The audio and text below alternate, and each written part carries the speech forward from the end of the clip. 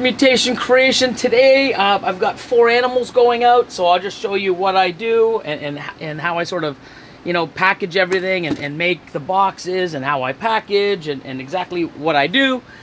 Before we get into that, huge shout out to Beautiful Mutations from Denmark. Definitely not slacking on the back. Definitely not slacking on the back. Not. Oh, you got that closer here. You already wore it already? Look at that. Just got it yesterday. Inked balls? On the back? What an awesome. Don't move yet. Don't move yet. No, don't worry. I'm not going. Okay, I'm scared. I'm just trying to get in to look because it's so much detail and it's awesome. You're scared. I wore this during the podcast yesterday too. Did you? Yep. See? Well, there you go. Well, everybody on here can, you know, because they're on YouTube, you can only watch the podcast if you're on holy moly.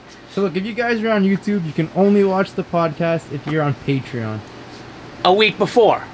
It will be coming on here next week. So everybody on here wouldn't have noticed that you were wearing it on the podcast because they have no access to it. Only Patreon members. You gotta put them on it. What? You gotta let them know the secret. Where were we? Okay, so I print off all the labels. So all the labels that were sent to me. And what I do is I just cut them. You want to make sure they're all the same way. I did that. I triple checked. Don't need those. Just leave that there for now. So now I have my 4 shipping labels. And the reason why I cut them, sometimes I'll just tape them right on, or they just go nicely in this folder. You don't even have to cut them. You can fold them in half and shove them in. I'm just used to cutting them. So, I've already pre-made this box, and I'm going to make a few more. So, I've got this box going out next. And we're not going to get into all the package, you know. We'll just do a couple. So, different size boxes. This here is known as a kit 2. This here is known as a kit 1. And what's great about them is if you notice up here, they're all broken down. And then instead of having all the big massive boxes lined up, they're just like this. So I simply just do this. And as per instructions, okay, probably gonna run out of this. Always, always, always run 1 down the center. And then 2 other ones. And I overlap sort of the 1. It just really makes the bottom, and it's suggested to do this, and it's also written on all the paperwork that Sam from Reptile Express provides. Pretty sure it says here, use 3 strips of shipping tape down the middle of the box to keep it closed securely, which is awesome. He gives you packaging. You have the packaging, or if you don't have the packaging, you order it, he'll ship it to you for a cost. I always have enough on stock. And then, depending on where you're shipping to and the day, because today it could be hot, tomorrow it could be freezing cold. They go and they ship this to you the day of, or the earlier in the day before you're shipping, telling you how to package it. Put a heat pack in, don't put a heat pack in. Put 2 heat packs in, put 3 heat packs in. Also, where to put the heat packs. Sometimes it's both in the middle. Sometimes it's one on the left side, one on the opposite side, one on the one side in the middle, one on the top. You got to follow the instructions. Here, no heat pack recommended due to 35 degrees Celsius daytime high. No need. It tells you all the other things, where to place the stickers. Also, don't poke any holes through the box. Sometimes it says, put holes in the box. Sometimes it doesn't. Follow the instructions. So, that being said, this is done. I simply take one of these pieces, shove it in the bottom. Then you take a long one. Obviously, it has to go on this side. It can't go on this side. Just letting you know. You never know. When we have to put, you know, warning labels on little things like that, you know, those little beads that come in, the moisture, and Tide Pods, yeah, don't, like, you know, so I'm just saying that, like, it's amazing. So, box is done, then the lid, That's all we need. So, that being said, this one here is going to go out, and I'm going to go run and get the snake.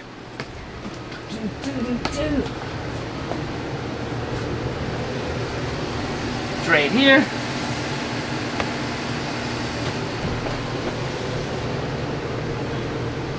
So this one's going out. Because she's a little bigger, I'm going to be putting her, instead of into a bag, I'm going to be putting her into a container here.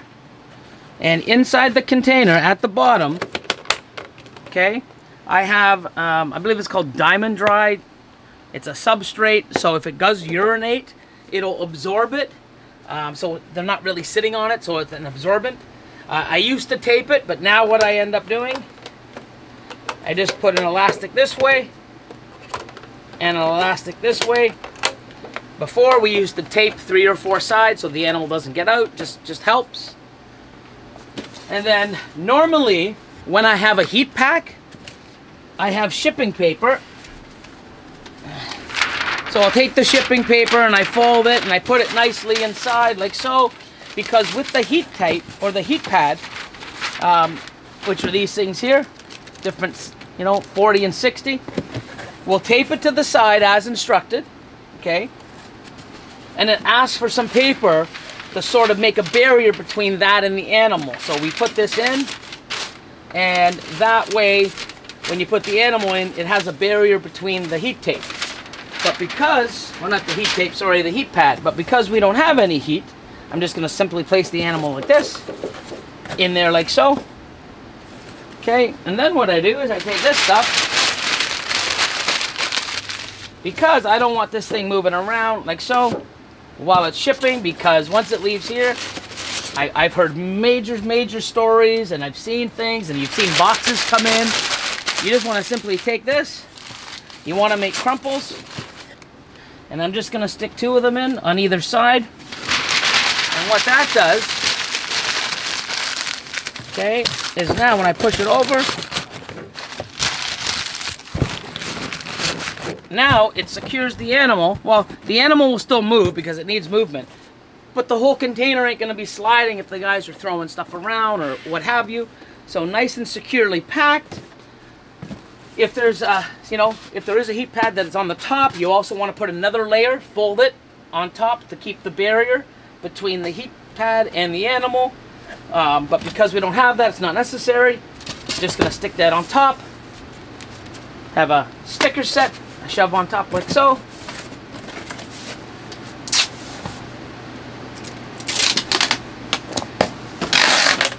Same thing. 1. And yeah, I use my teeth. Makes it faster. Even though scissors are sitting right here. Someone's going to make a comment, you shouldn't use your teeth. I know, I've been hearing that for forever. I'm going to do the same thing as I did on the top. Sorry, on the bottom. So 1 in the center. And then I do 1 over top. So it's basically 1 solid piece. Top and bottoms like that. Then I simply just open up the shipping holder, label holder, shove it in. And like I said, I cut mine. You can just fold them in half. Doesn't really matter, as long as they can read and scan.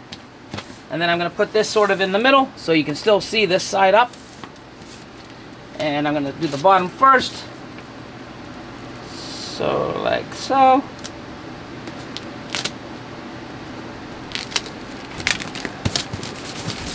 And then I simply just do this. And like that. Box is all ready to go. There's 1. We'll do 1 more.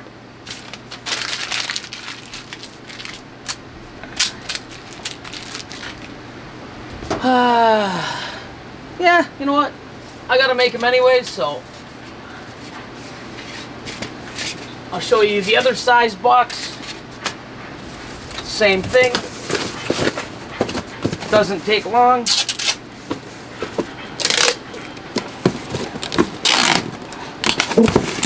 One in the middle.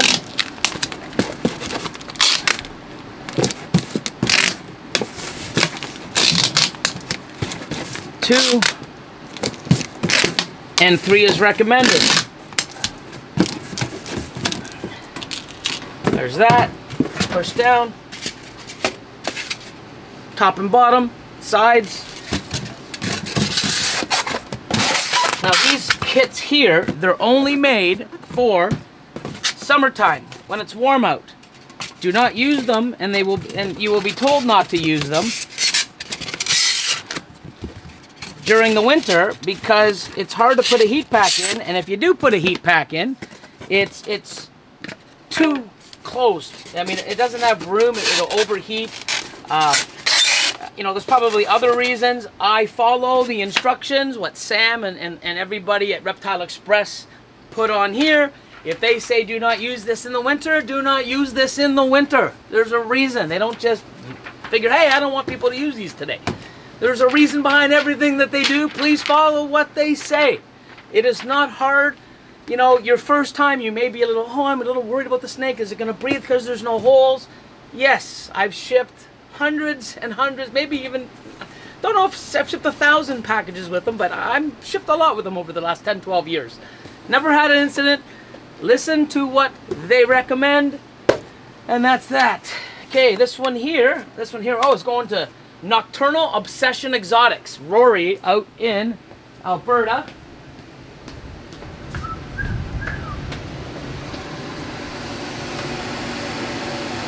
Fresh shed for you, Rory. Nice one big piece of shed.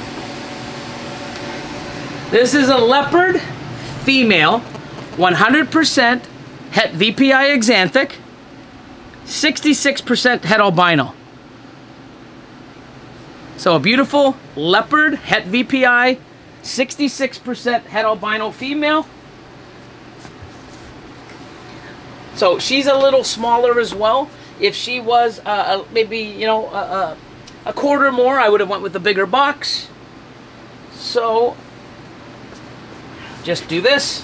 Now instead of tying and stuff, because I'm shipping, I want to make sure that the animal does not escape, or the tie that I do gets unwound. I just put a zip tie on. Cut this piece off. Animal is now packaged, you know, perfect. I can place inside here. So if you notice, the animal has lots of room, but because I don't want it moving around so much, I'm gonna take one of these, pop it in half, crumple it loosely, just so I can fill the void at the top, sort of like that. So I'm not squishing it down. There's still tons of room for the animal to move around. It's just to give it that extra little movement so that they're not being thrown around and bumping around. I mean, who knows what they go through? But doing this, I feel more secure, and it's recommended. It says also right on here in the instructions, use crumpled up newspaper or unprinted like myself to fill in the void space around the animals to prevent them from being tossed around during transit. Follow what they say. There's a reason why. Put that in. Sticker pack. 1, 2, 3, and 4. See if I can get through without opening a new one. 1, 2. I think I'm gonna make it. Awesome. And always, I mean, it's a little tip. I mean, you guys probably do it also. Always fold the end so you know where it is.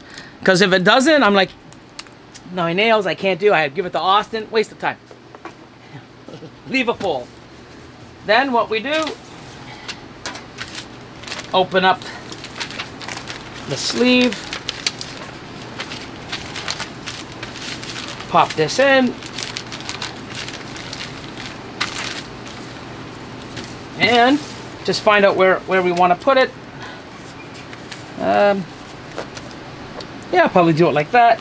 So take this. It's gonna cover up some of the animals. It's gonna cover that up. Wasn't thinking there. Let me do it like this.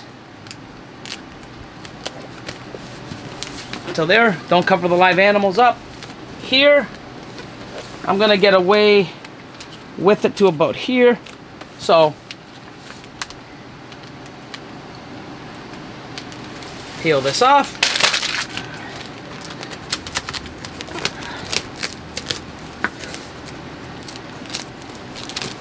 There we go. Box number 2. Live animals. Awesome label, Reptile Express. This side up, live animals all the way around. Perfect. So there's 2 out of the 4. And I figured, you know, I'll do the other 2 off camera just to give you a little bit. Oh, Austin's pointing. You can say stuff, man. Yeah. He can talk, but he doesn't like to point. Here on my desk, these are the amazing. Bring these over here. It's late. There you go. These were made by Ashley at Pretty Little Python. You can find her on Instagram. I had these. Wait, that's not a part of it. This is dust. Yeah, it does get dirty in here, and I don't dust. I should. But yeah, all these were made. I asked her. I saw her make a sculpture out of clay, little necklace, and I'm like, oh, could you make this? And of course, I asked for my freeway stuff.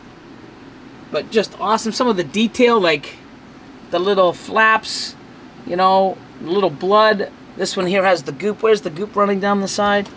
Yeah, like just, it really, he's so sick. And this is the first time she's did anything like this, just from a custom order, and I am super happy and pleased. So yeah, thanks for pointing that out, Austin. They stay on my desk. I get to look at them and enjoy them all the time. And yeah, so also everyone on Patreon got a taste of our very first podcast, which I thought would have had a few more hiccups. But ooh, let's see that wish. Yeah, said a wish blew in. That's fucking cool. So, yeah, we did our first podcast live on YouTube for Patreon members. Next week it'll be live. Oh, it won't be live. It'll be, it's already recorded, so people can watch it. We'll be putting that up for the public on YouTube. We're going to actually, in this video, have some clips of it with I guess it's called our intro beat. Yeah, we're calling it My Channel, My Content. Because we're live. Let's see. My channel. Hey everyone. What's up, everybody? Austin! I got it coming. Content. Austin, man, fucking scream at me. Talk louder, dude. Just start talking like this. Okay, guys, what's up? How you guys doing, man? Like this is Austin here. Channel. Content. Playing it in... So when someone's saying, you know what, Billy, I think you should...